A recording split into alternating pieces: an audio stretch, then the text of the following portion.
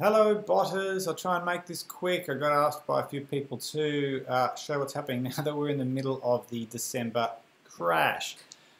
So here's what's going on with the four bots I have. Two of them have been held long term. Two of them I consider pretty short term. The short termers are suffering. The long termers not as much. At the end of the day, everything is now pretty much at a lower price than what I bought it for. But we'll look at Veracity, for instance, which is one of the longest held ones here. These two are, and sort of go with that one to start with, because this is a classic example of the bot working perfectly.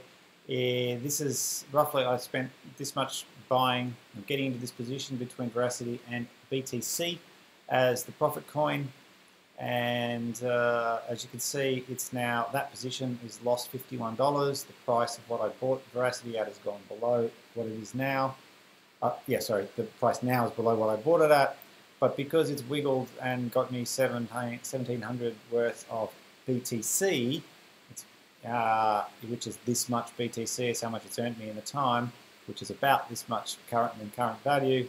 The position is currently worth 3,400, so that's still giving me sort of, I don't know, $640. I'm still in profit at this point. If I got out of here, I'd be walking away with $640 in profit in the form of BTC being held in my wallet.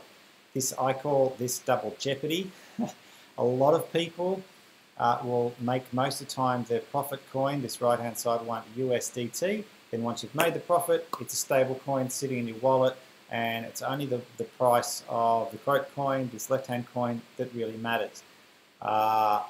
I've gone double jeopardy on it and been building up in BTC because I think the long-term life of BTC is to go up and up and up to closer to 100,000 kind of thing.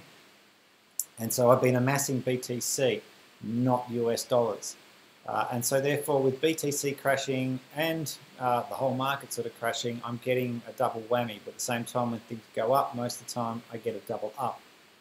Without being in any of the leveraged coins. This is the closest I can get to leveraging without actually, doing a leveraged coin, because it double whammies. Now, at times VRA might go down and BTC goes up, and I get it that way, or they both go up, or at the moment they both go down.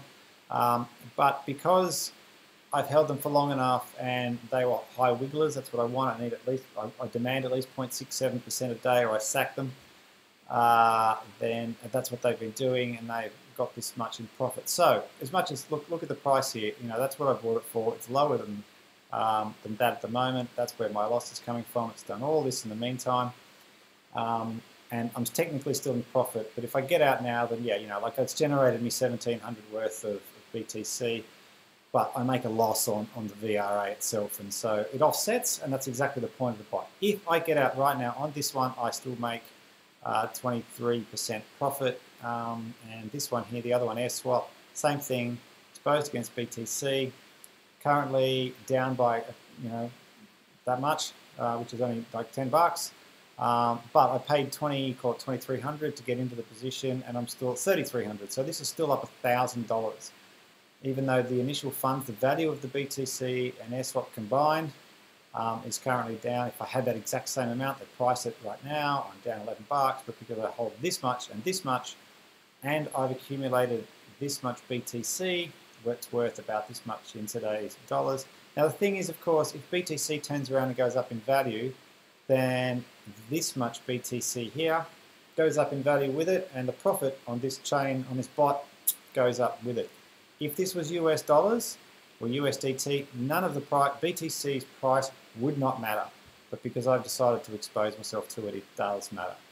I had one USDT coin, it was Uno. I sold out of it 4 days ago because it had stopped wiggling. It had, for over 2 weeks, it had hardly made any days where it made my 0.67% return, which is about a dollar value of about 20 bucks. It had hardly made it. I think it made it 2 days out of 16 or something. So I fired it.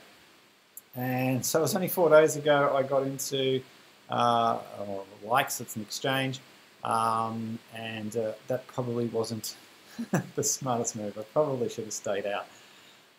But this one was wiggling okay, then it started wiggling even more, and now it's dropped out. The other thing that sort of made me think I was safe is that it had sort of come down quite a ways, and BTC had stopped really heading down too much. But now we're getting this wave, slow wave in behind of all the altcoins still going down, and Bitcoin sort of stabilized.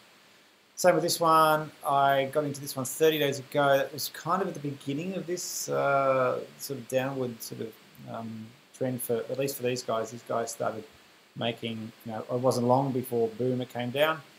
I just moved that to 1 month kind of thing. But I'm not that fast with this because I intend to hold both of these. I think both of these are decent altcoins. They're sort of like, I think they're number 3 and number 4, or no, number 3 and number 5. I think USDT sits in the middle there. So, they're not bad coins to hold. It's just, they didn't have very long to earn any wiggle. They'd only 162 bucks. It got into it and sort of dropped out all, within a very short time, up, down, but it spent most of its time out of the wiggle. Also, because this is a long-term holder thing, I don't have as many lines on it. Maybe I should, because this thing does obviously bounce up and down a lot more. If it's sold with USDT, this would not be as bouncy. If it was BNB against USDT, this would not be as bouncy, but they're against each other. So it's like two boats kind of tethered together with a rope.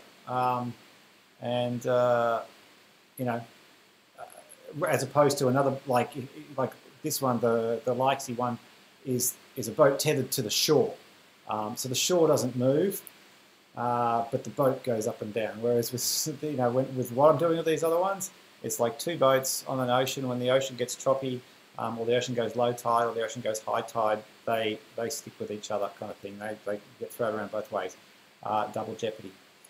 So there you go. All up, these two that I held for 2 months that I've had in the plan in these bots for a while are still both in profit. This one by $1,000, despite all this chaos. And if I had been the kind of person that watches the market a lot more and everything, but I've got a positive outlook on all of these. I don't think this is the end. I think this is some sort of lull. It could be the Mt. Gox dump on the 20th of November when all that stolen BTC re-entered the market. It could be all these new ETFs that are out there, and so there's now sort of all these professional traders that weren't there before with big sums of money coming in with future data. I don't even fully understand it entirely. I listen to other people as well, but there's a whole bunch of reasons why it might be happening, but I'm not good enough to tell you why. So I sit there and go, okay, but I just have the positive vibe that I think these things, this will be a temporary December sort of thing, and maybe late December, January, February, March kind of thing, this will all turn around and go back up again. And because I'm exposed to BTC, this is all going to come back up again. You might choose to be a bit safer and put everything in USDT. Most people do. And it was my plan when I get my 5th bot on there to have 2 USDTs, 2 BTCs, and this one as a sort of a balance out kind of thing. That's where I'm at the moment. They're all out of range because the price has dropped. I could regrid, but then you start selling things at a loss because I've bought all these. This is my byline kind of thing. I followed it up here, and from here down it's gone buy. But this allows for almost like a 50%, around about a 50% drop in price before I'm out of the money. So it's gone down, what, 60% or something? It's gone from, there you go, like 1,100 whatever's down to 59. So you were looking at sort of 50%. So that's obviously more like a 40% sort of grid there. So if it falls 40% from its top down to here, I'm still generally covered. It gets more than 40%. There's only so much protection you can get with a bot.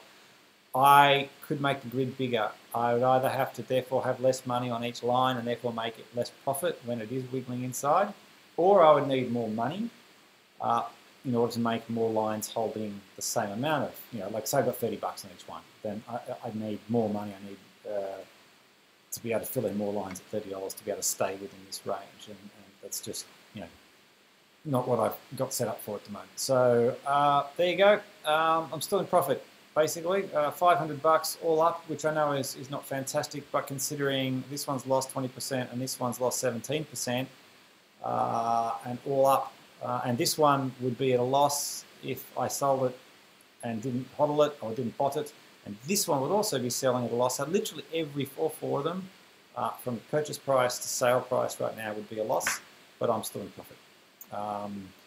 Not a huge profit, but like I said, I'm waiting for it to turn around. Could be wrong. This could be the big crash, and I'm gonna, be in a crypto winter for a while. But we'll see. I don't think it is. And my overall belief is in BTC, and that's why I've got them against that. And if and when BTC turns around, these two are going to scoot back up again in their profit value because it counts the BTC as part of the position.